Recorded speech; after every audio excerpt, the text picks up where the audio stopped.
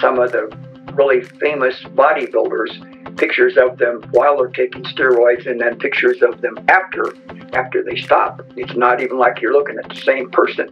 My focus is on lifetime fitness. And if you want lifetime fitness, steroids or in most cases, testosterone replacement is not the way to go. Welcome to Corporate Warrior, the podcast that brings you the best advice on how to improve your health, optimize performance, and maximize productivity. With your host, Lawrence Neal.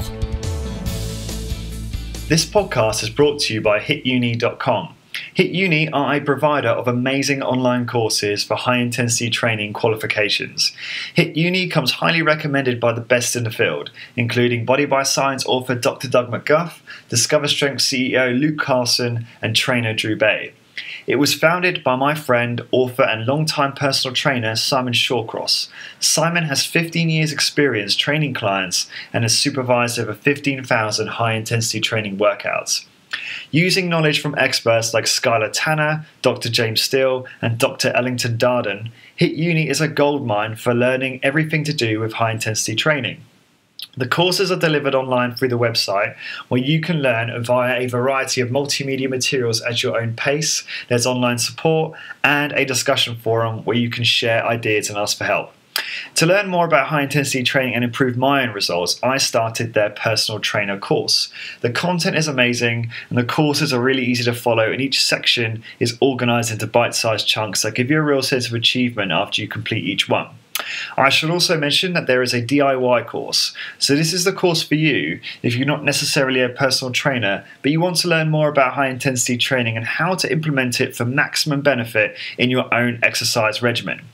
To get your exclusive Corporate Warrior 10% discount on any course you purchase, simply head on over to hituni.com, that's HITUNI.com, and enter the coupon code CW10. That's CW and the number 10. So again, that's hituni.com, pick your course, and enter the coupon code CW10. Thank you for your support.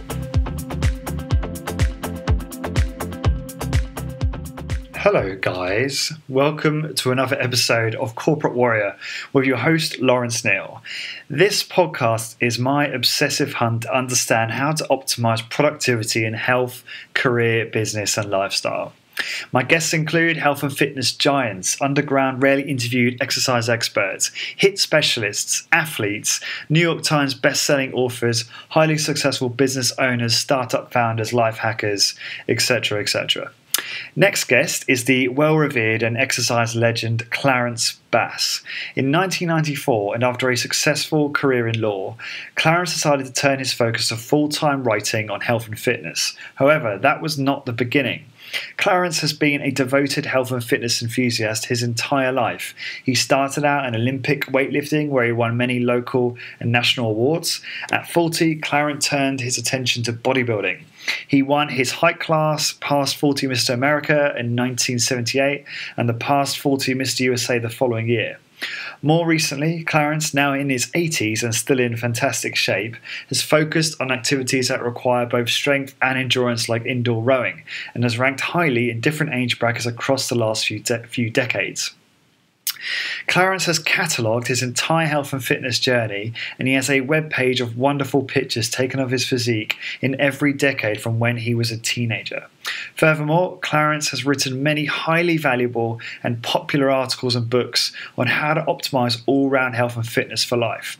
In 2003, Clarence was awarded the most prestigious award from the Association of Old-Time Barbell and Strongmen, the Vic Boff Award for Lifetime Achievement. In essence, Clarence is an absolute legend and a role model for anyone looking to learn how to build and maintain excellent health over the long term. This was a real treat and pleasure for me. I'm a big fan of Clarence, but not as big as some of you, I found out. And I was blown away by the number of questions that you asked me to ask him, and I didn't let you down, and I asked as many as possible, and to be fair, your questions were world class. Some of the topics we get into include how Clarence obtained his best physique, looking back, what he thinks was most effective and ineffective, and what worked against him. Knowing what he knows now, would Clarence have migrated to his current infrequent routine sooner? Clarence talks about his mentor and inspiration. We dig into his current exercise and diet protocols in a lot of detail. We discuss the logic and reason that drives this current program. We discuss his latest views on diet and how one should eat for optimal body composition and health, including his views and experiences trying low carb and his thoughts on things like intermittent fasting and much, much more. For the show notes for this episode and all episodes, please go to 15minutescorporatewarrior.com/podcast. That's 1515. Now, it did take me 10 to 15 minutes to warm up. I was a little nervous, so please be patient, because I actually believe this is one of my best podcasts to date, and there are some absolute gems to be discovered throughout. Some of the stuff that Clarence shares is some of the best advice I've ever heard, and I think anyone could do well just listening to this podcast and really absorbing very little else when it comes to health, fitness, and diet. He was an absolute joy to talk to, and I'm honoured that he would take the time to come onto my show. So without further ado, please enjoy this wide-ranging conversation with the one and only Clarence Bass. Clarence, welcome to the show. Welcome to Corporate Warrior. I really appreciate you taking the time to come on. I wanted to just kick off with some questions around exercise. So in your, I know you wrote 3 versions of Ripped, your book there. You describe how you used a split routine combined with long bike rides to build your physique at the time. Do you think that routine made a huge difference, or do you think that you could have trained then like you do now and achieve the same outcomes? Well, my training format has kind of changed over the years. I've been training for about 65 years now, so obviously it has changed. I think what I'm doing now might have been more efficient than what I was doing then, but the split routine plus the bike gave me fantastic results. You may have read in Ripped how Loveless Medical Center, a big research center here in Albuquerque that were doing testing on the astronauts, called me up, and one of the things they tested was my body fat level, and my body fat level was 2.4. Wow. So it was really working. I don't think you can argue with the success of it. Yeah, no, I appreciate what you're saying, and that is I do remember that, and that is a very low body fat percentage indeed. But do you think that if you were to go back to then and use the same protocols that you use now, are you saying that your results would be suboptimal, that you wouldn't have achieved the same? Do you think? Oh, I think I would have achieved just as much or maybe more, because I'd have more focus on intensity and on getting enough rest. I was influenced then, like everybody else, by what the programs, the routines that you were reading in the magazines, and almost everybody, all the bodybuilders were doing high volume. So I started out, as I explained there in Ripped, with a relatively high volume, but as time went on, and as explained in that book and also through the whole series, I became more focused on intensity. I think if you boil training down, that challenge to your system, overload plus rest, are the key elements in any system. But there's many, many different ways to do that. How do you, when you talk about overload, how do you define that? Overload is pushing your body a little harder than it's used to being pushed. So you have to give your body a reason to improve. If you don't push it, the body is lazy. If all you do is lift a teacup, the body is going to prepare muscles to lift a teacup, but not more, because the body is saving its resources. So you have to push yourself. You have to give the body a reason to get stronger or bigger, but you have to do it in a reasonable way. You have to just a little bit at a time, and then you have to rest to let your body adapt. So it's really pretty simple. There's many different ways to do it. Obviously, what I did there in Ripped worked, and I changed, but I changed what I was doing to go from less volume to more intensity and more rest over the course of the period covered by that first book. That's interesting. I wonder if this, you might have already answered this question away. Was the condition that you just described, was that when you were at your prime, your peak look, would you say?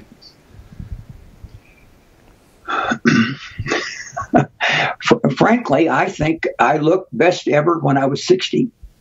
Really? Which sounds strange, but I have an article on our website called Waterlogged in Atlanta, and I have pictures of me at the time covered by Ripped, and then I have pictures again at 60, and I think I look better at 60. I mean, it might have been not quite as lean, but I had a more fuller look. So I have those pictures at both periods of time.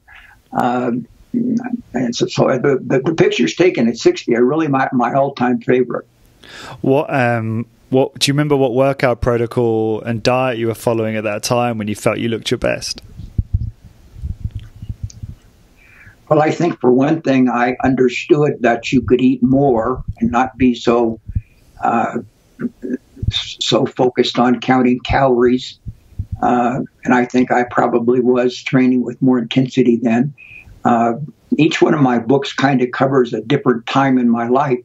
So Challenge Yourself is my age 60 book. And that's where I first started talking about one weight workout and one aerobic workout in the course of a week. So that's pretty much what I was doing then. It was more focused on intensity and rest than it was when I wrote the Ripped series. Yeah, no, and you're prolific in your work, and you've obviously wrote a lot of books and have a lot of content on your website, which is all very, very, very helpful. And I'll be sure to link to all of it in my show notes. I've written 10 books, and I tried not to write the same book over again. So each book covers kind of a different stage in my life. And on our website, we have 10 different categories, and I'm now working on article number 445. Wow. So there's tremendous volume of information there, but the new stuff keeps coming out, and I've never wanted for something new to write about, which is rather amazing, and it's coming back even faster now than ever before. Yeah, I read obviously I've read some of your work over the months and years, and more recently in preparation for this, I've read a few articles which we'll come on to.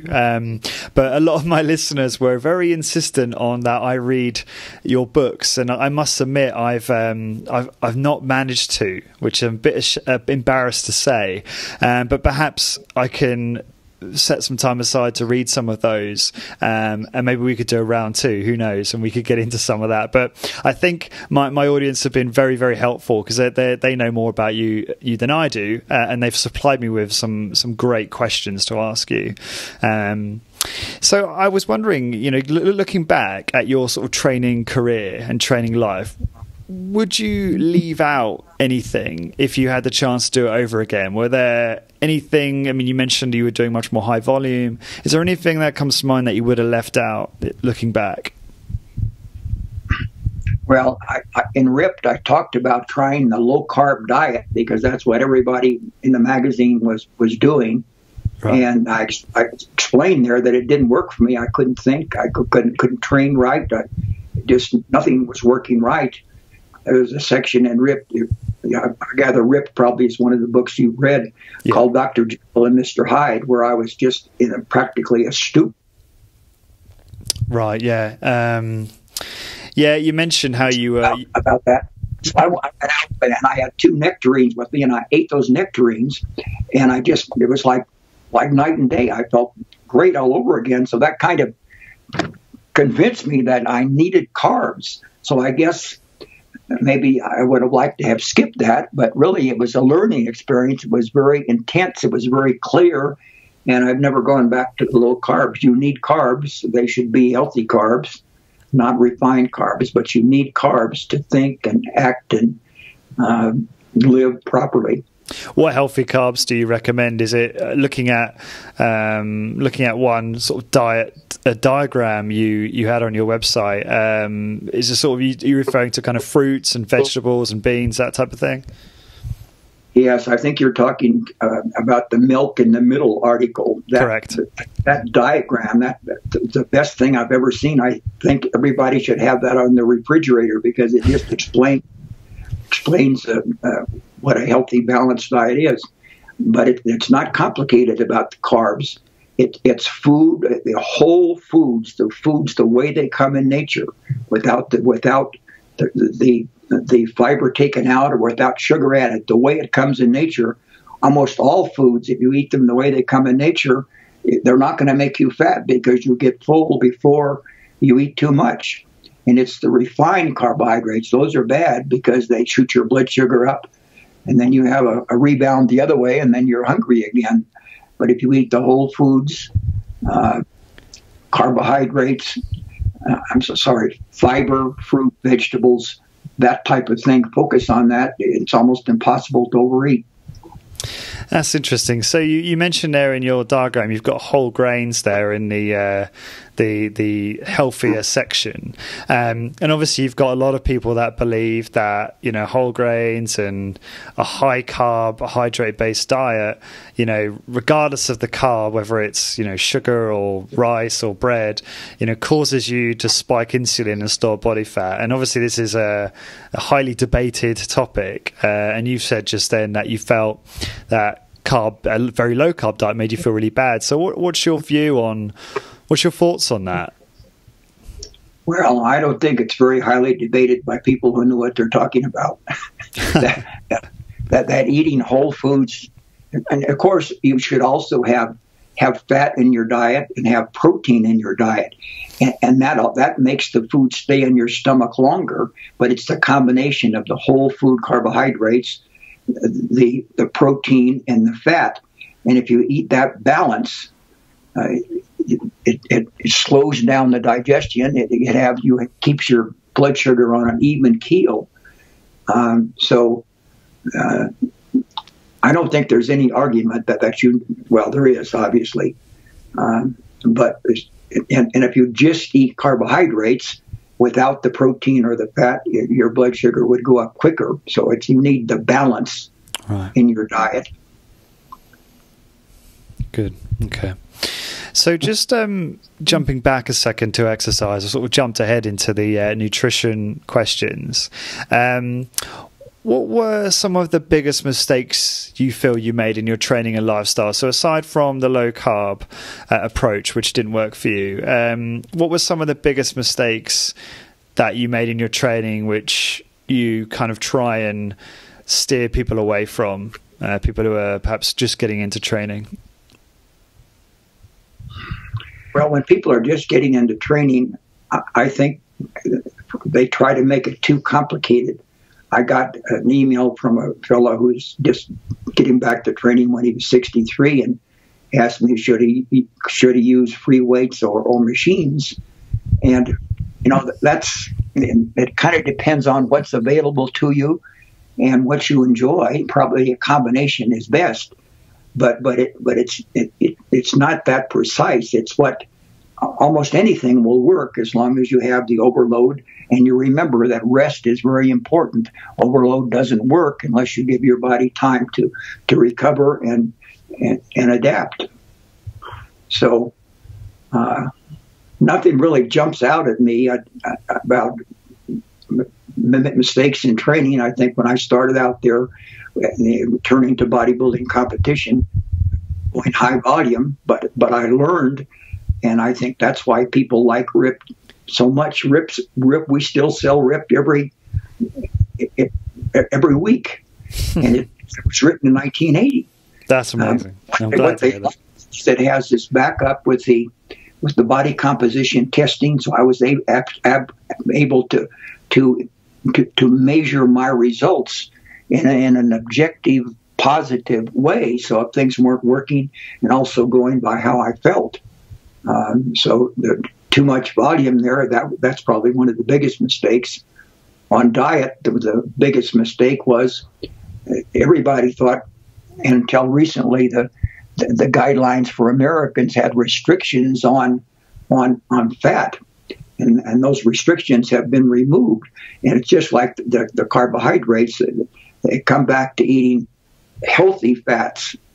It's not processed fats, but fats the way they come in food, and the omega-3s, and that type of thing. And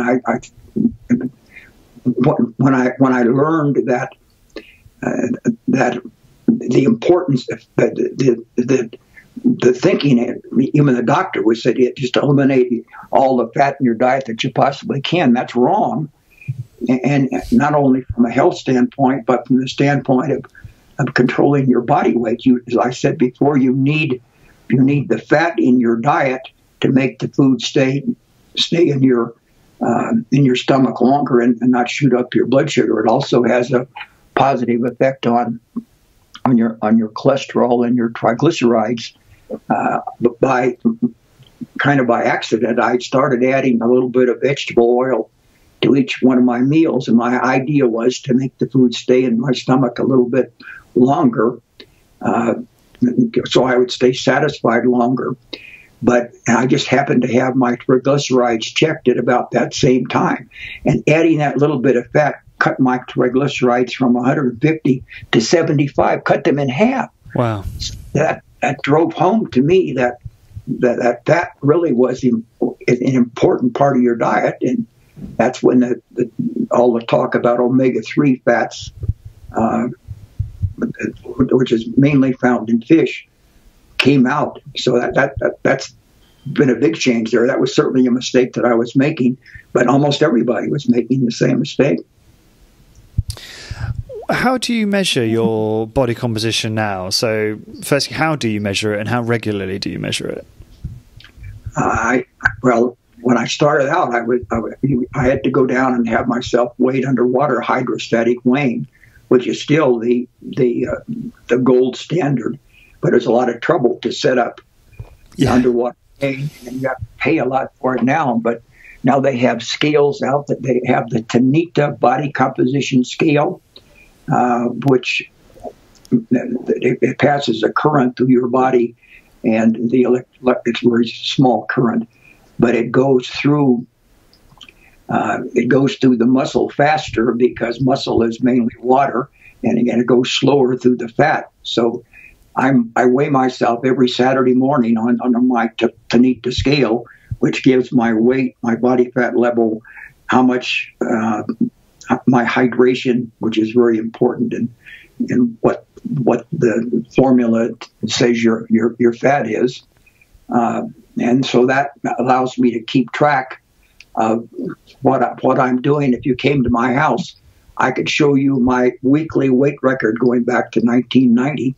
I probably could find it before that, but these scales have come out, and the scales tell you so much more that your bathroom scale is almost worthless, because you can weigh the same, but you could be losing muscle and gaining fat, and bathroom scale would say nothing had changed. Exactly. So this also, by using the body composition scale, it gives you feedback on if you're eating a certain thing, or maybe you got some excess sodium, what that does to your diet, because it shows up on that scale. So and another thing about that is people, they get all excited and they think, gee, I want to weigh every day. It's not a good idea to weigh every day, because everybody's their activity level and their diet changes a little bit over the course of the week. So to make the scale accurate, you have to weigh at the same time. So I weigh Saturday morning when I get up, go to the bathroom and weigh. So then I'm comparing with the next time with the next Saturday. So you have a nice trend. If you're doing that every day, you drive yourself nuts, because it's just going up and down, and it would make no sense at all. So as long as you're consistent with how you use that Tanita scale, it gives you a consistent result. Now, it may not be quite as accurate as underwater weighing, but it is consistent in doing what it does. So if you use it consistently, it will consistently tell you whether you're going up or down, you're changing. In my case, ideally, would like it to stay about the same, which it does. That's a really good point, because like you say, these devices, they're not anywhere, well, they're not as accurate as, the weigh-in, the underwater weigh-in, or maybe a DEXA or a bod pod or a device like that. But it doesn't matter so long as you're using the same tool. You can see how it's changing for good or bad. That's exactly right. You want to see how your body is changing up or down in response to what you're doing. And then if you change, you can see on the scale whether it changed your result. It's very, very helpful. It's very important to understand how the scale works. It comes with a nice little booklet, and if you really spend time on the booklet understanding what the scale, how it works, then you can analyze and understand the results and learn much more from using it. What is the brand or the model of the scale you use? I know you mentioned it. Could you just repeat that? Tanita, Tanita, and the one I used is the CP533. And I've had that scale for about 10 years, so there may be another version of that, but that's worked extremely. It's just been a wonderful scale. BC, body composition, 533. You could buy that on Amazon, or you could just type in Tanita scale on Google. It's sold all over the world. I'm going to buy one, I think. You've sold me. I think it's maybe about $150 or something. Oh, really? Or maybe not then. No, it sounds like a very good investment. Okay, so going back to, I guess, some of the things that you attribute to your best condition, and you've been, throughout your career, you've been very transparent and honest about steroid use and stuff like that. And I just wondered that, how much do you attribute your best condition to things other than your genetics and diet and training, such as steroids and supplements? Well, that's an interesting thing about the age 60 photos, because I had not used steroids for several decades when those photos were taken. That's why it's so amazing. You can look at the photos where I was taking steroids, as I explained in Ripped, and compare. And I may have been a little bit leaner looking there, but I think overall I look better at 60. And over the course of time, if you look online, some of the really famous bodybuilders, pictures of them while they're taking steroids and then pictures of them after they stop, it's not even like you're looking at the same person. So my thinking, and that's what I tried to explain in Ripped and in Ripped 2, that my focus is on lifetime fitness. And if you want lifetime fitness, steroids or in most cases, testosterone replacement is not the way to go, because it's an up and down thing. You don't want to have up and down. I explained in Ripped what happened when I stopped taking the steroids. So people criticized me for taking steroids, and I tell them if they will read Ripped carefully, they'll see that it's the best thing at that time and maybe ever, explaining why you should not take steroids, because you can't keep taking them. And if you stop, you lose everything you gained, or a lot of it. And then your natural testosterone production is suppressed for a while. So then you're at a disadvantage. You're going to gain fat because you don't have the natural testosterone production. So it just is up and down. And if you're going to train with an idea towards being fit for life, which is my focus, it's simply not the way to go.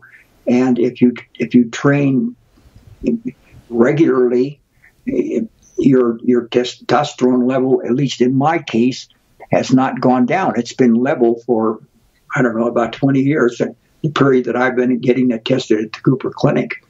So I think that people ask me what's the best way to raise their their testosterone, and they're thinking I'm going to tell them some kind of a pill or a drug, and I'm telling them it's regular exercise.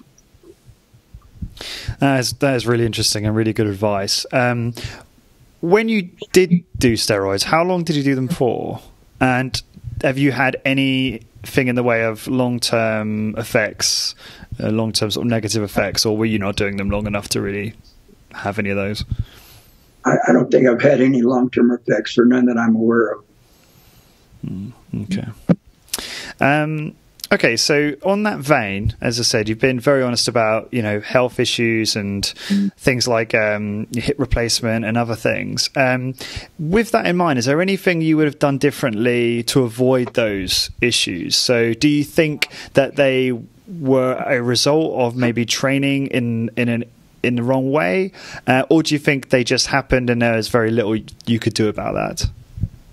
I'm not sure I understand that question. What are you focusing on now? The steroids?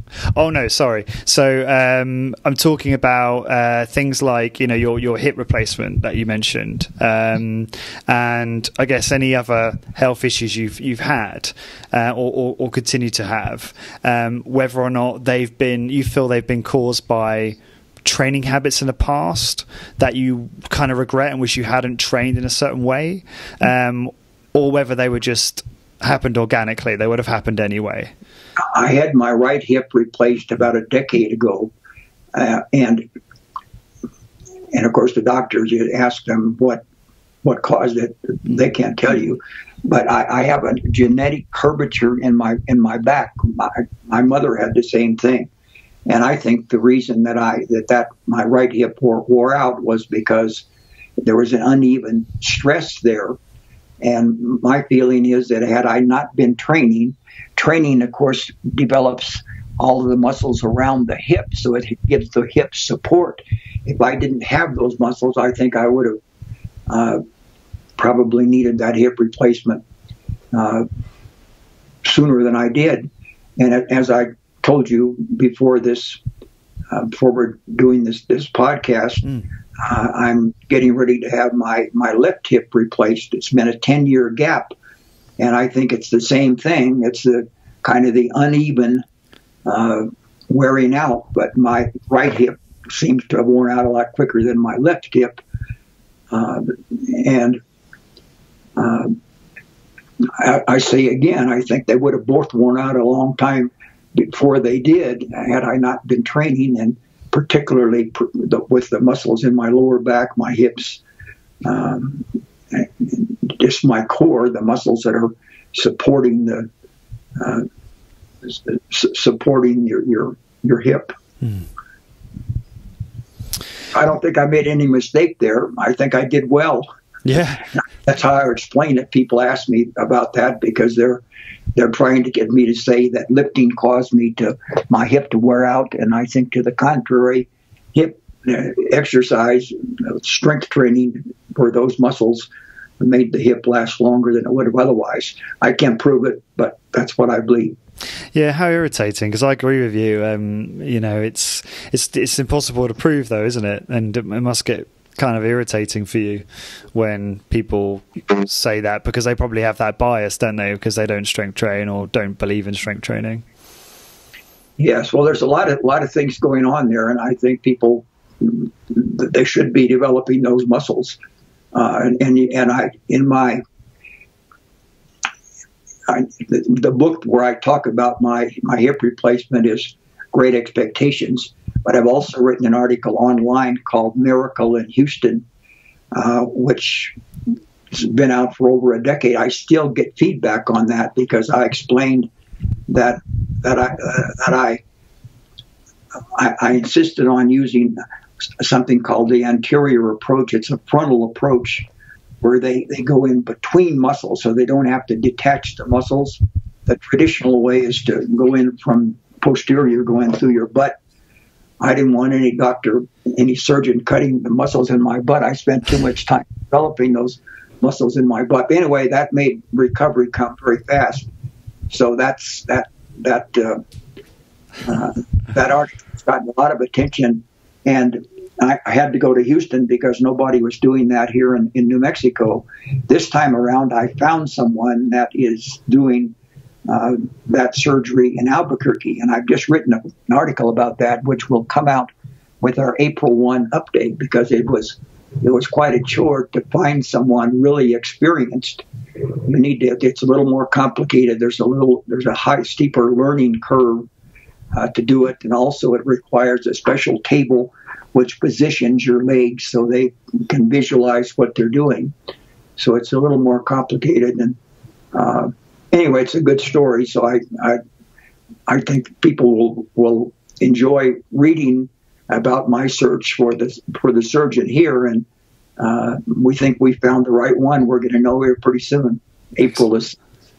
Yeah, it sounds really interesting, and I think that article will come out just near around the time this goes live, so I'll be sure to link to it from the blog post.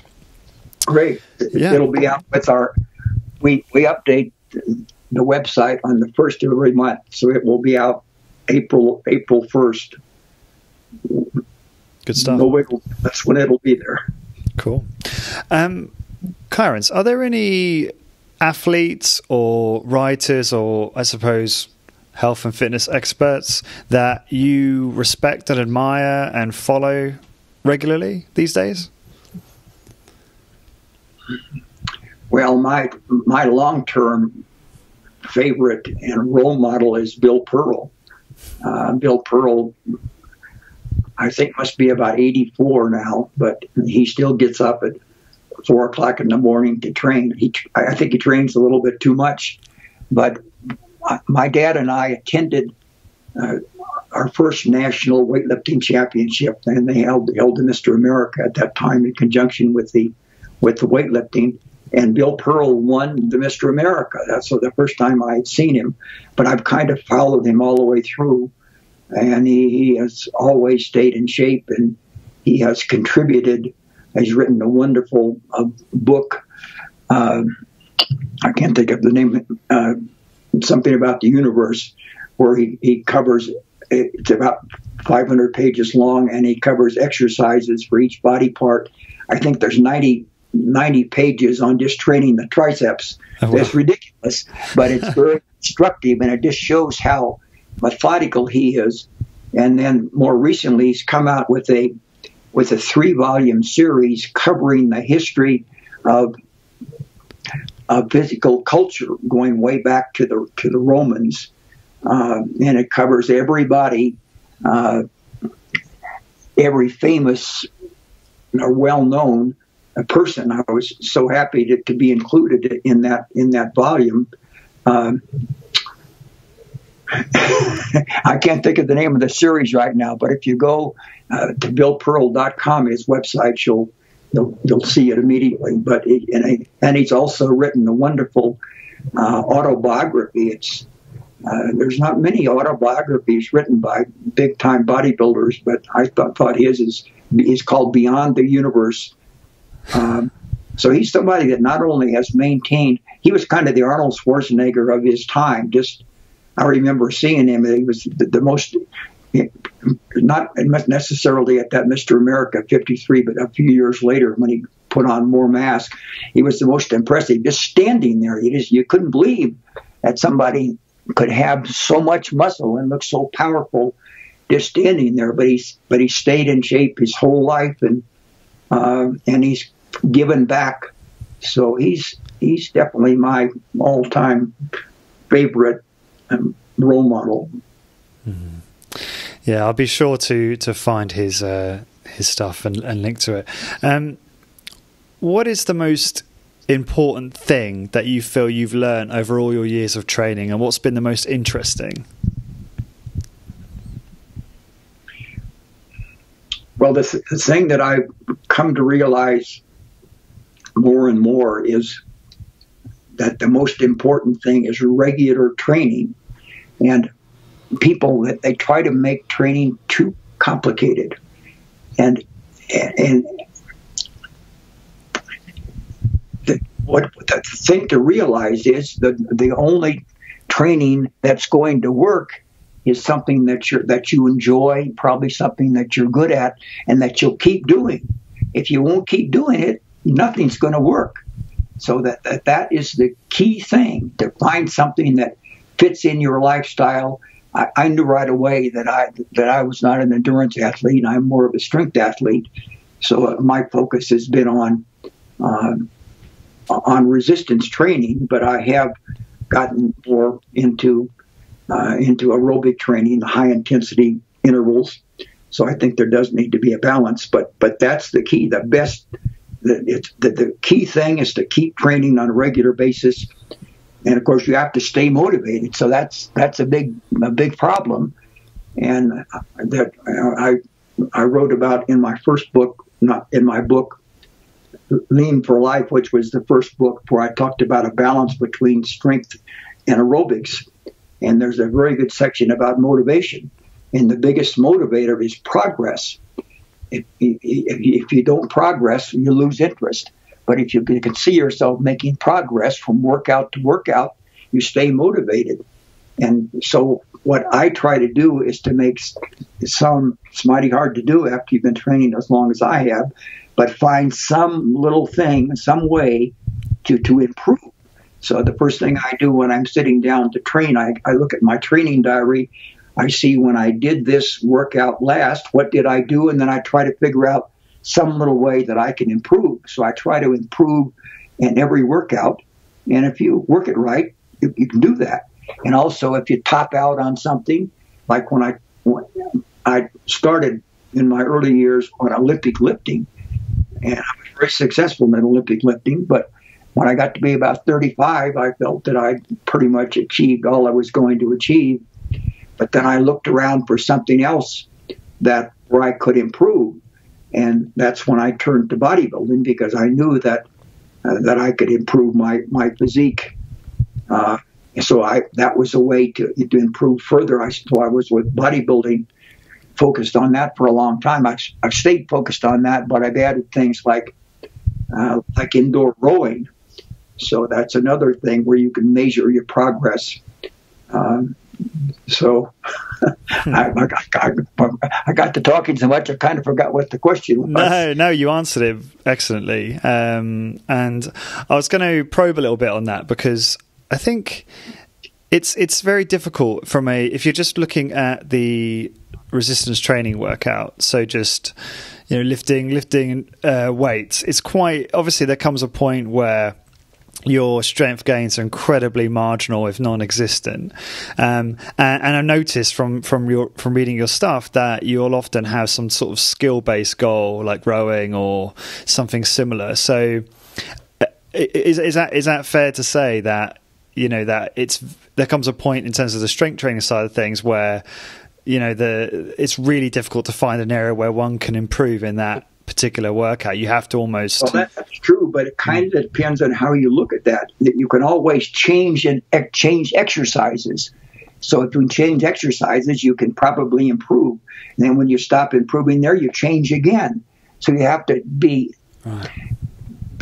thoughtful and a little bit imaginative about how to adjust the workout so you can find something. There's always some change. If you plan to do a new exercise or an exercise you haven't done for a long period of time, that makes it more exciting, or you really want to get back to trying that again, and you will improve for a while. So if you use, while it's true,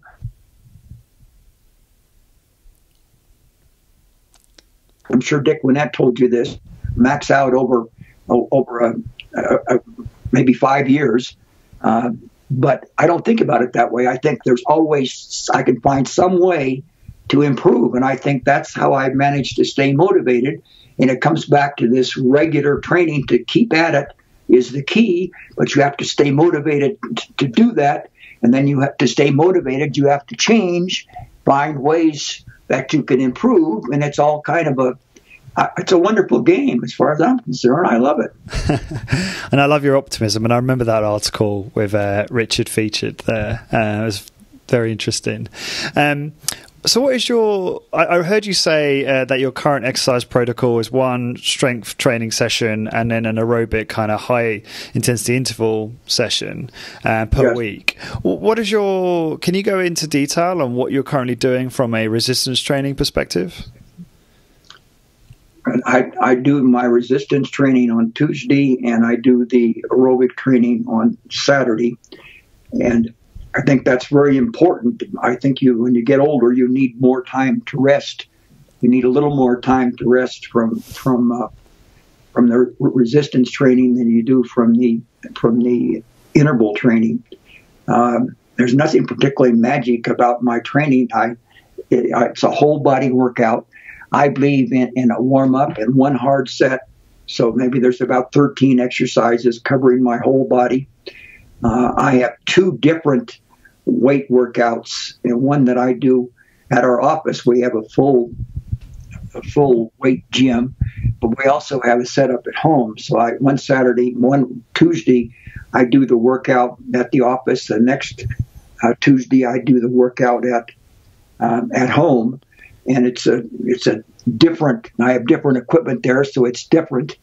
So I'm only doing the same weight workout twice a month, and then the Saturday workout is right now is high intensity. I'm doing the Concept 2. The Concept 2 company made the rower. They also have now something called the Sticher, which is you're pulling down like a cross country skiing, except you're starting with your hands up over your head and pulling it down. So I use the Sticher and the rower. So those two are a wonderful complement to each other, because the rower, you're extending your body. The Sticher, you're contracting your body. So you're getting the muscles in the back of your body with the rower, and the muscles on your torso in the front. And my current workout is, you're going to think it's crazy for the high intensity, is I do 30 seconds hard and about a minute and a half easy, and I only do 3 reps on the Sticher, and I do the same thing on the rower. That's the whole workout. But if you do that right and really go all out on those 30 seconds, did I say minute? 30 seconds, you won't want to do it again. I think it works fine, and I keep track. The magic thing about the Concept 2 machines is the monitor. It's just a superb monitor where you can plug in your intervals, how much of the 30-second work and the minute and a half of rest, and then it will track that, and then it will remember it. So you can go back to see what you did the last time, and just like with the weight training, I try to improve a little bit. And when I top out, then I change that ratio a little bit. I might go to a longer one. I might, for a while, I maybe start doing just maybe 500 reps or not reps, but meters. But that monitor gives you the all-important feedback, measuring your progress. And again, progress is what keeps you motivated. So that's really not anything very complicated about those workouts. They're pretty much straightforward, and the variety also helps you stay motivated. You're working your muscles from different angles. Like on the upper back, I do 3 different exercises there. You need a pull down, you need a row. I do the Nautilus pullover. I do a lat pull down, and then I do a standing row. 3 different exercises. That's the most exercises for any body part is the back, and for something like the shoulders, I don't really spend a lot of time on my shoulders, because you're working your shoulders when you do your chest and your back. Your back is working your rear deltoid. The chest is working your front deltoid. So I might do one exercise for the deltoids, and I don't think you need to do any exercises for your bicep and tricep. but people like to train their biceps. So I do one set of curls. Sometimes I do a tricep push down, but it's nothing very complicated about it. What you said you do an exercise for your shoulders? Can you elaborate? Like what one do you often default to?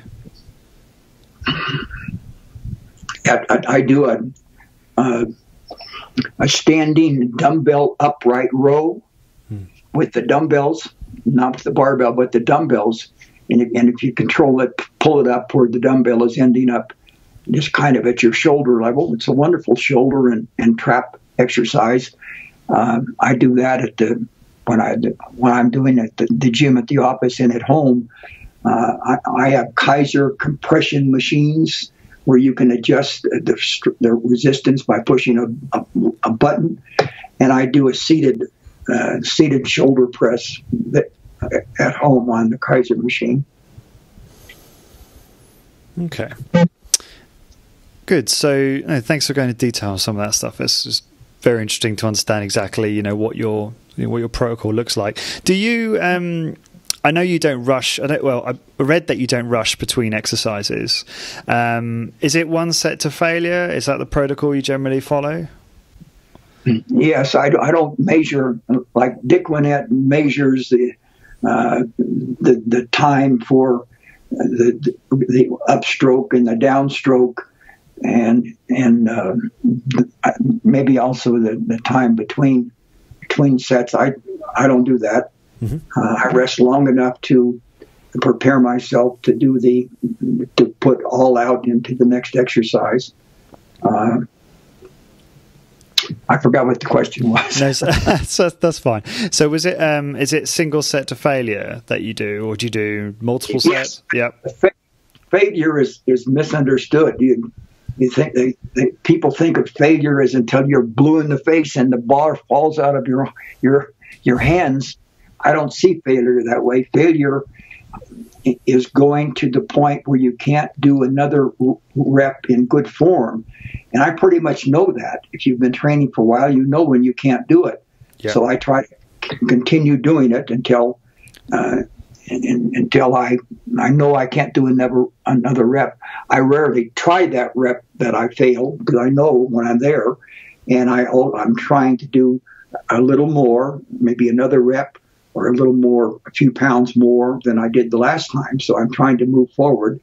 But that's my training to failure. That's my definition of training to failure. Yeah, I hear what you're saying. Failure is definitely misunderstood depending on who you talk to, and it can be a dangerous word to use because, like you say, some people can put themselves in very compromised positions if they're right. And it's important to enjoy your training. Who the hell wants to go to the gym and train to where the bar falls out of you're blue in the face and the bar falls out of your hands? That doesn't sound very, very welcoming. But what I'm saying, going to the point where you can't do another rep in good form, I mean, that's kind of a civil way to do it. And you're trying to improve from time to time, from workout to workout. So you're not trying to go in there and kill yourself. You're trying to go in there to stimulate your body, to make it adapt. And when you get my age, to kind of stay where you are and find different things to do to make it interesting. Clarence, I was wondering, have you read any of Brad Schoenfeld's work at all?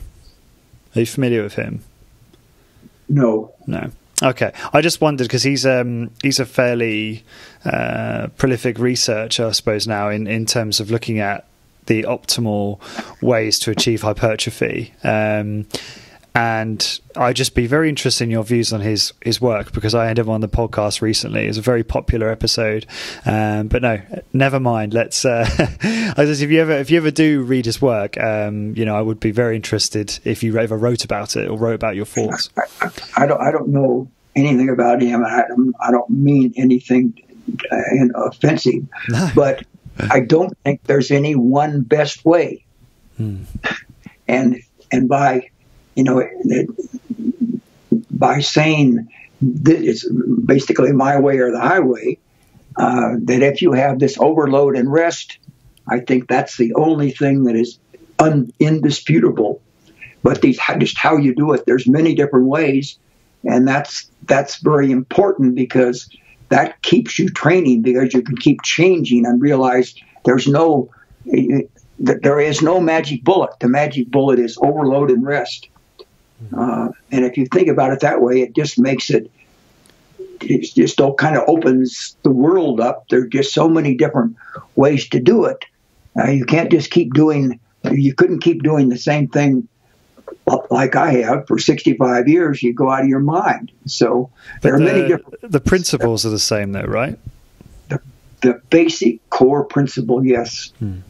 Because what Brad argues is, so he's very much acknowledges that there is no one way, but he is more of an advocate of higher volumes, so multiple sets, higher frequency, that type of thing, which I guess is different to what you believe and what you think.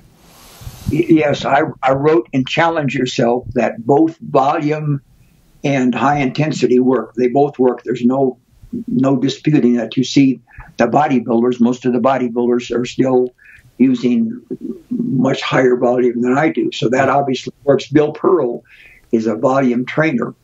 But I go more towards the intensity, but we have Mike Mentzer, and who is the fellow from England that won the Mr. Olympia so many times? Dorian Yates. He's another high intensity guy. So you have Bill Pearl on one side. Of course, you have Frank Zane. He's also a high volume guy. So both of them work. Now, like what I said, there are many different ways to do it. Indeed. Okay. Right, just touch on some steady state question I have here, just very briefly. You mentioned you're an advocate of doing sort of high intensity interval training, but you're not into running, from what I understand. Is that the case? And if so, why is that? I stopped running a long time ago because it hurts my back, and I have this curvature in my back that I mentioned. And I have run. I've done sprints, but it's been probably not for 30 years, because it made my back hurt. And if something hurts, I think you better not do it. So I found other ways to do high intensity, to do endurance training, the rowing and the skier being two of them, other than running. So that's why I stopped running. I enjoy running. I wish I could run, but my back doesn't like it. Got it. Going back to, you mentioned that you felt you were in your best condition when you were 60, and I appreciate you elaborate on probably your lifestyle and training and diet, etc. in the book around that time that you wrote around that time. But could you share, what did your diet look like when you were in such good condition? So what would have been, what would a snapshot of a day look like for eating, and does that differ to how you eat now? Well, I think one of the things that allowed me to look so good at 60 was eating a more balanced diet, and not being stopped. I stopped counting calories a long time ago, because if you eat the right kind of foods, you get full before you overshoot. And then if you're checking your body weight and your body composition by weighing regularly, if you're getting off, you're gaining fat or something, and you can make an adjustment. So I think the biggest thing was eating a more balanced diet, but I still didn't know about the need for good fat. So I still had that to learn, but it was the balanced diet, less of a restriction on calories. So 3 meals a day, or more focused on intense training and less volume. So was that three meals a day or different frequency of eating? What was how many meals would you eat per day and that type of thing? I outlined that specifically in the Challenge Yourself book, my age 60 book. And I eat 3 main meals, and for a long time I ate a mid-morning snack I don't eat the mid-morning snack anymore. But the idea is to eat frequently enough that you can keep your blood sugar on an even keel. If your blood sugar is on an even keel, you're going to be in control of your appetite. So you want to eat frequently enough so when you come to the next meal, you're hungry, you're ready, but you're not ravenous. You want to come to the meal under control. So I generally do have a mid-afternoon snack, and I have an evening meal. My biggest meal, you're asking about age 60, I'm talking about now. My biggest meal is breakfast. So you start your day full, you're getting your blood sugar up, and then you stay ahead of the hunger curve. Also, I believe in having a bedtime snack. I've been writing about that for a long time. A lot of people say don't eat anything after 6 or after 7. I think that's bad psychology. If you say you can't eat anything after 6, then you want to eat something after 6. But if you tell yourself, I have a bedtime snack, I know what that's going to be. It's a planned meal. I enjoy it, so I'm not inclined to pick on eating chips or something all during the course of the evening. So I know what it's going to be, and its main thing is staying in control. And I was doing that. The meal intervals in Challenge Yourself may have been a little bit different, frankly. I don't remember exactly what it is, but that's the basic idea. And I think I was talking about that, staying ahead of the hunger curve in that Challenge Yourself book. Challenge Yourself is a lot of people, it's their favorite book. I'm definitely going to read that one, I think, sometime in the near future. What is that bedtime snack that you're hinting at? What is your go-to bedtime snack? Well, it has varied from time to time.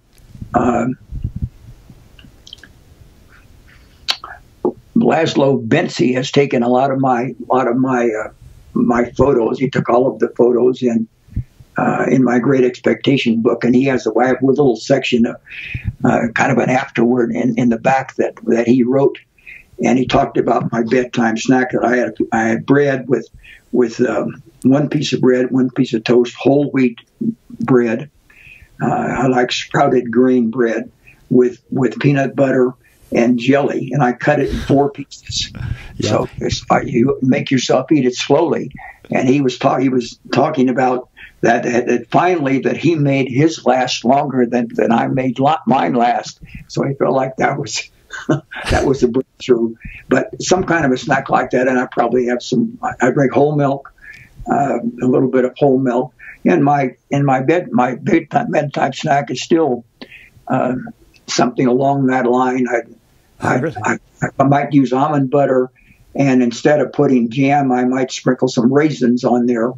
And then another big change I made that I wrote about on the website is the whole milk. That actually people talk about drink whole milk, you get fat. That's not true. The latest thinking is that skim milk is the processed food. They've taken the fat out. So there's no fat, so it doesn't stay in your stomach. You're more inclined to overeat on drinking skim milk than if you eat whole milk. So I have a little whole milk with that evening snack. So the snack has been kind of along that line. It's not a whole big thing, but it's something good. It has sweet in it, it has fat in it. It fills you up. It gets your carbohydrate, gets your blood sugar up a little bit, which I think allows you to sleep better. What did you have for breakfast today? I had a sliced hard-boiled egg. I have, and people don't like this, but I have sardines on the top of that, and you can get sardines. I get 2 different kinds of sardines. One that is in a mustard sauce, and another one. It's a Mexican brand, which is in a tomato sauce. So it's not a whole lot of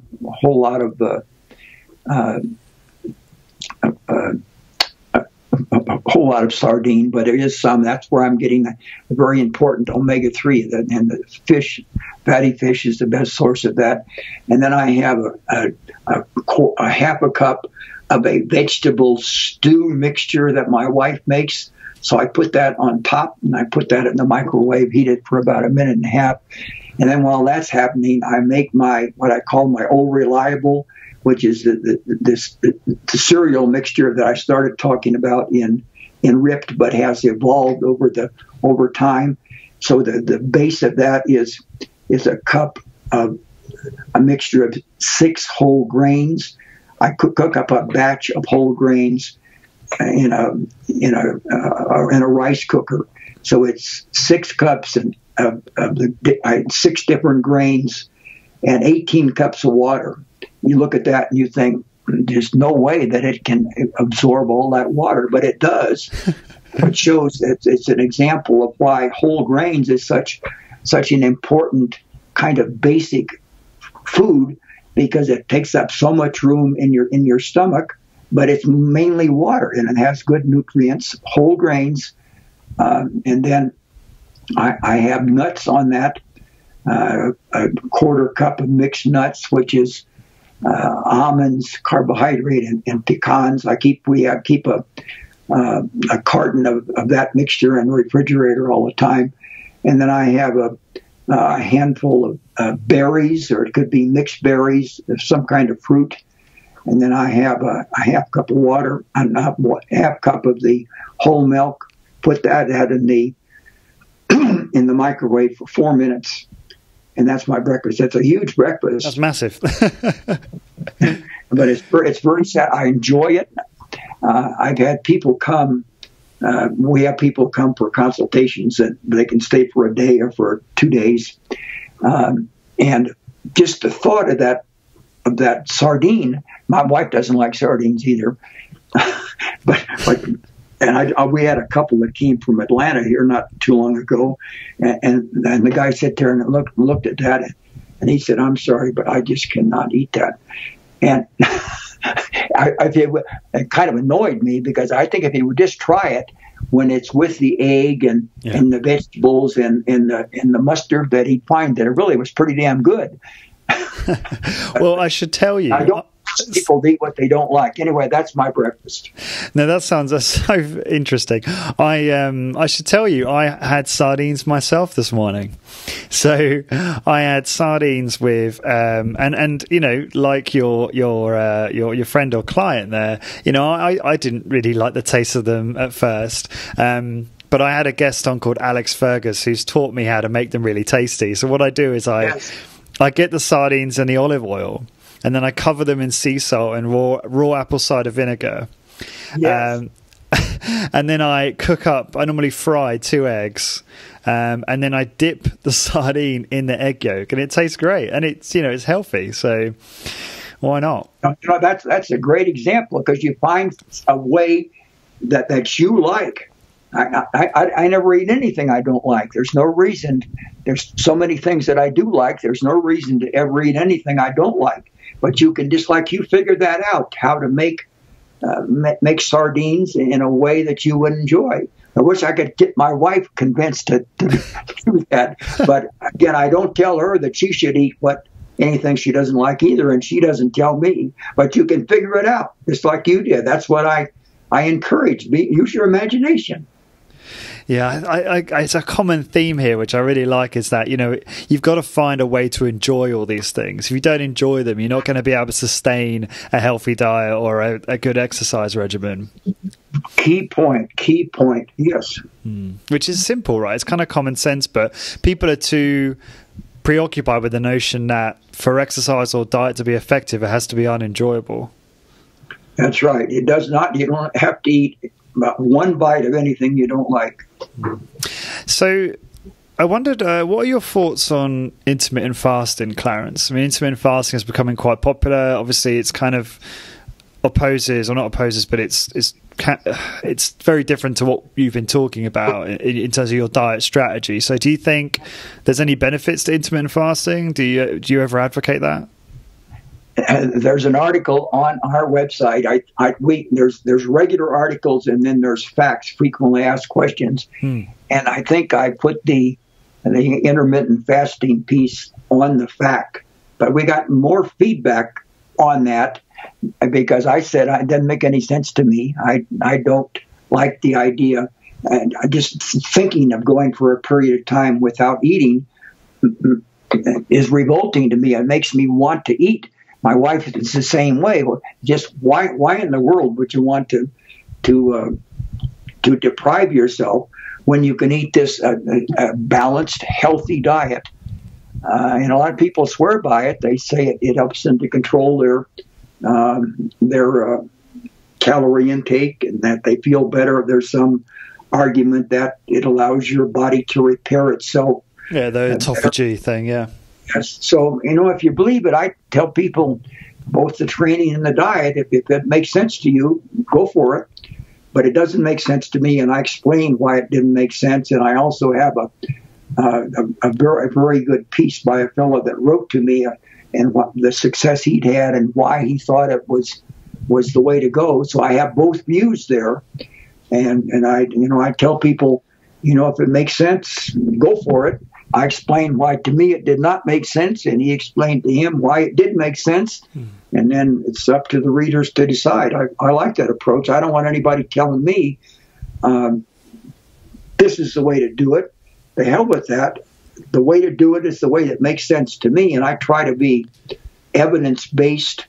I think that's why my books and my writings and columns have been so successful, and not just by anybody, but by the professors, the doctors, the lawyers, because I usually cite a study or give a reason or a rationale why it works. It's not just do it because I say so, which is what a lot of people say, and they have tremendous physiques or results, and maybe that's enough.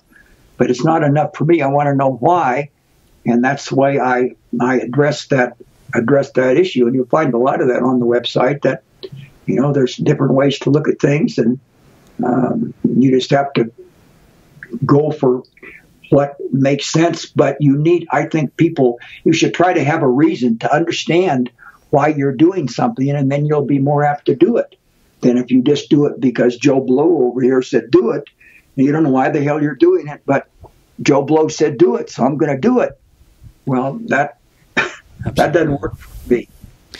Yeah, I love the way you frame your articles, and I think that's so rare today that, you always take both sides of the argument and review both, like you say, in a very objective way, and then summarize with your own view, and you never try and force anyone down a specific path, and that really comes through in your writing. So, yeah, I think I'm going to binge devour a lot of your stuff over the next few weeks, because I've read a fair amount, but there's certainly a lot of articles I haven't read, so I'm looking forward to spend the rest of your life. Well, it'll be a life well spent, right?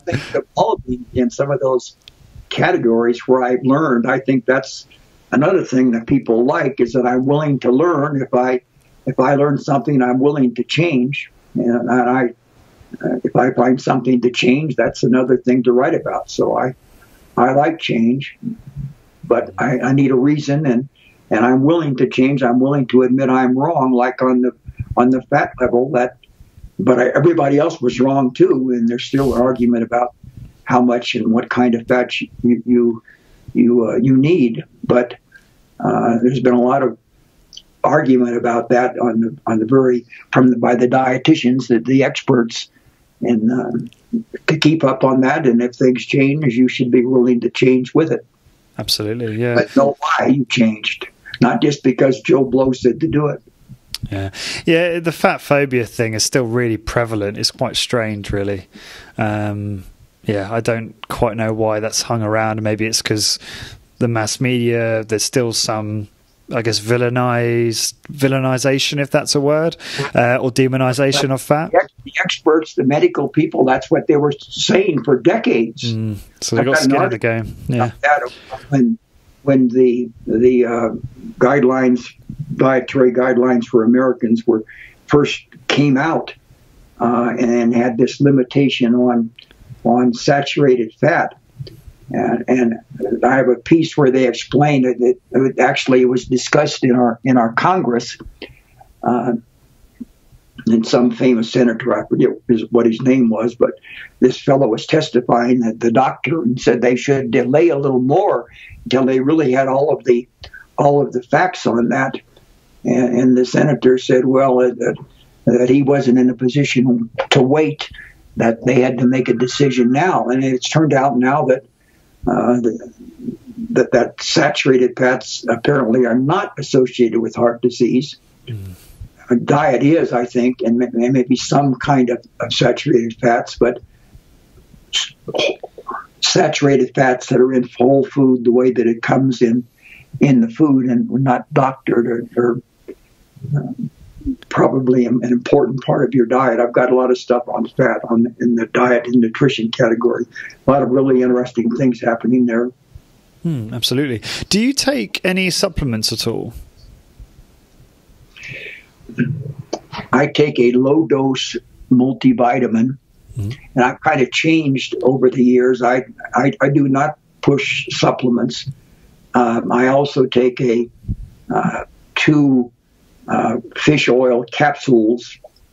The studies indicate that the capsules are not as beneficial to the fish oil is not as beneficial as eating the whole fat, because they don't really know just exactly what it is that is so important. But when I go to the Cooper Clinic, which is in Dallas, Texas, and they claim to be the world leader in preventive medicine, and I believe it's true. I've been going there for 29 years.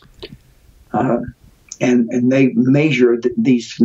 There's a measurement now about you can measure the omega-3 in your blood, and they want you to be on a scale, I think, above 8. I don't know 8 what, but it's 8. And my doctor, his name is Lynn McFarland, he's just a wonderful guy. He's been following me for years. And he said about 80% of the people that come there are deficient in omega-3. And I had a really good score there when I was eating the fish and the fish oil cap. But when I stopped the fish oil cap, my reading went down a little bit. So I eat the fish, and then I have the 2 capsules, which made my reading go up a little bit. Whether that makes any difference or not, I don't know. But I just liked having the better reading. Yeah, that's really interesting. I've had a blood test done where it's checked the omega-6 to omega-3 ratio. I think that's similar to what you're talking about. And, it's frightening because a lot of people have that ratio way out. And I think the normal or the what's considered healthy by a lot of these organizations is 4 to 1. From omega-6 to omega-3. Correct me if I'm wrong, Clarence, on that. It is something like that, and the thing is that almost nobody is short on omega-6, so you don't need to worry about that as long as you're eating a balanced diet. Where they are short on is on the omega-3, so you do that by eating the sardines and any kind of fish. The doctors tell you to have sardines a couple of times a week. I have it every day, but I don't have a whole lot. I just a little bit in that breakfast. I don't know how much it is. Maybe it's a couple of ounces. But that has worked for me, and I enjoy it. I like it. So, and I still have my omega-3 in the blood reading is just right up there, top notch. And of course, I like that. The Cooper Clinic has measured a lot of things that have been helpful to me. I wouldn't have known about this. My triglycerides being cut in half when I added the vegetable oil if I hadn't been going there and having it measured on a regular basis. Excellent. How often do you get those sort of checks done now? How regularly? I go about every 18 months. They would like you to go for every year. It's interesting that I had read about the Cooper Clinic in Runner's World. So I knew about it. What's the famous doctor? He's kind of the philosopher running. It is very famous. Kenneth Cooper? Is it Kenneth? No, Cooper is the head of the Cooper Clinic. But anyway, this fellow had written about the Cooper Clinic, and this doctor. He was a heart doctor, and Dr. Cooper found that he had prostate cancer, and which eventually killed him. But anyways, I had heard about the Cooper Clinic, so I got a call from Arnie Jensen, who was a doctor at the Cooper Clinic, and invited me to come over.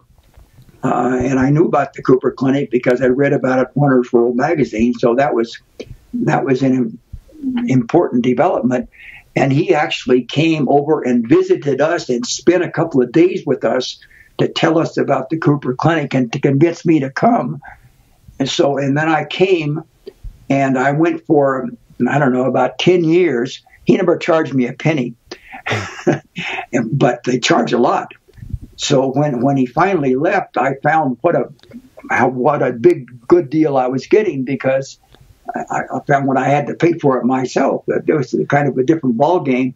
So that's why instead of going every year, I generally go over 18 months. But I think that's about right, and that kind of spreads the cost over time. So anyway, it's been very good for me. I've learned a lot of things by going there. Yeah, I thought you were going to say that you go a lot more frequent than that. So that's really interesting that you go every, because I suppose it's like weighing yourself. You can get a little obsessive with measuring those things. Yeah, I noticed when I had my omega-6, omega-3 ratio measured that, this is quite a while, this is over 6 months ago now, that I hadn't been eating great, and my ratio was 10 to 1 or something, which is still, sorry? Yes, that's high. Yes, which is to get your attention that if you weren't having to measure, you'd never know. Exactly. Because you hear so many people say, "Oh, I'm going to do this," or I'm at this, I'm in this position. But you're like, well, how are you quantifying that? How are you measuring that? And I do think it's really, really valuable information. It's worth the investment. And I use Live Smart, and there's other organisations. There's 23andMe, and obviously you can just go to your local doctors depending on what country you live in, and get this data, which is very useful. The Cooper Clinic measures these things, and interestingly, they do not tell me how to exercise or how to eat, because they see what these results are and they say, whatever you're doing, keep doing it. So I think in some ways I'm a little ahead of them on the dietary fat. For one thing, they don't recommend. They still recommend restricting the saturated fat and some things, and also skim milk instead of whole milk. But my doctor, Dr. McFarland, does not argue with me about that. And I explained why I did it and the studies and all of that. And he said, as long as you're getting these results, it's fine with me.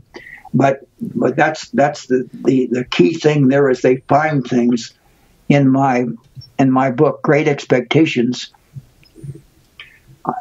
There's a chapter in there where I talk about my hip replacement, but I also talk about a bladder problem that I had where I was retaining urine. And I would have never known that if they hadn't found that at the Cooper Clinic.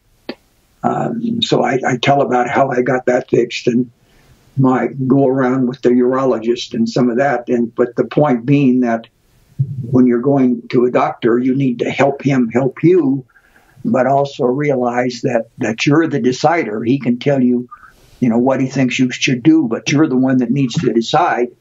And the doctor and I had some disagreements there, and I kind of explained that, but this doctor turned out to be an excellent surgeon, and he fixed my problem to where I've never had that problem again. And I did not have an enlarged prostate. I had what they call kissing lobes, which apparently were on where my where the urethra goes into the bladder there. But he removed that, and I've been fine ever since. So it was a positive, good end result, but I think it was helpful. My wife said, why in the heck do you want to write about that? So it made me think about it. So I started that section out with a section about why I want to tell you about this. And the key thing there was that you shouldn't just be doing things because the doctor tells you. If you don't, you need to understand it. You need to cooperate with the doctor. You need to help him. No doctor can exercise for you. No doctor can eat well for you. A lot of them are not very good in either one of those categories. But he can help you explain what's wrong and what you should do, and explain why. So understand why and help him. Nobody can help you like you can help yourself. Well said. So in terms of health, fitness and nutrition, what have you changed your mind about in the last year? I know there's obviously, you've spoken about a few things already, like whole milk, but what else have you changed your mind about in the last year in that area? That's pretty much it. The fat level and the whole milk, the importance of omega-3, and that's been something that's been changing. Those are the two. I pretty much had diet right in Ripped. I talked about eating foods the way they come in nature, whole foods, and I say there, if you eat the whole foods, that you won't have to count calories, and you'll never get fat. And what about if you're trying to maximize muscle gain? Do you? Because I find for myself, if I just eat till I'm full, I can eat very little, and I don't. For me personally, I don't seem to put on muscle mass if I just kind of revert to, my letting appetite regulate my eating. So, what do you say in that? But if you include a high quality protein in every meal, you're going to have enough protein. I get mine from eggs. The highest quality protein is from milk and eggs, and the sardines, of course, too. So I make a point to have some high quality protein in every meal, and your body can utilize only so much protein, and if you overshoot there, your body just sloughs it off, or it also can cause your kidneys to be overworked. So I don't see any need to take protein supplements. I think you can get all the protein your body can use, as long as you make a point to have some high quality, which is generally an animal fat, animal protein, high quality protein in each meal, and I make it a point to do that. But it's eggs, milk, fish. Got it. So when you say you're drinking whole milk, is it raw milk as well? Is it raw whole milk? Am I getting that right? Or what type of milk? Because I want to know the details. So if I try it, I want to know I'm drinking the right thing. No, it's not raw milk. I did drink raw milk for a long time, until my father was a medical doctor, and of course the problem is that can be contaminated. You don't know just whether the dairy is doing things properly. So it is pasteurized. It's organic whole milk pasteurized that I drink. Because if it's pasteurized, it's heated, right, so that it preserves it for longer. Does that not kill a lot of the goodness in the milk, though? Well, I guess that's a matter of there's a dispute, but that there might be more danger. We were getting in Ripped, the first printings of Ripped, I talk about eating raw milk, and we were getting it at a dairy that's been here forever, and I don't think there was much. I think that was a good dairy. And I think that was all right, but generally, you just can't be sure that you're not going to get some kind of bad actor in whole milk. So unless you know exactly where it's coming from, it's better to drink the pasteurized milk, and that's what I drink. Got it. We're coming towards the end of the show, and I want to be respectful of your time, Clarence. Is there any last piece of advice that you'd love to share with the audience from all your learnings? Well, I think we pretty much covered it. I think this idea of the importance of regular training and how you stay motivated, trying to improve, making an interesting change, all of that, we pretty much covered it. All the really key messages I think we've talked about. I really enjoyed talking to you. I agree. I think you're right. I think we did cover it, and I'm really, really pleased to have done so. And likewise, Clarence, it's an absolute honour to have you on the show. How can people find out more about you? Where should we send them? Well, our website, it's very easy. It's just CBAS. They want to spell it Clarence instead of Clarence. So just CBASS.com. We'll take you to our website. If you want to just Google it, if you can't remember the website, just type in Clarence Bass, and you'll be surprised how much comes up on Clarence Bass. And our email address is there on the website. It's also pretty easy to remember. So I don't take very many phone calls because I'd spend all day long on the telephone, but I do try to answer all of my emails. So people are welcome to email us. And our books, we have 10 books and 3 DVDs are the main things. And you can get our books, and probably the easiest way in the UK where you are is to buy the books on Amazon. The advantage of buying them directly from us is I will autograph it. Some people really want that, and they're willing to pay the extra shipping. The shipping costs have gotten higher and higher over the years. So those are the two things, the website and the email. Excellent. And no social media, none required. No, I told that I should be on Facebook and Twitter and all of that, but nonsense. I really don't want to spend my time that way. I found that my energy is used up writing the articles for our web monthly updates. There's usually about 4 different things there. It takes time to do that because they're all researched and edited. And I don't think people want to know what I'm doing every minute of the day. And so you'd be surprised. I only have so much energy, and I try to put it where I think it will have the most effect. And it may have hurt me to not be on Facebook. I don't know, but it just does not appeal to me. No, I don't think it's hurt you.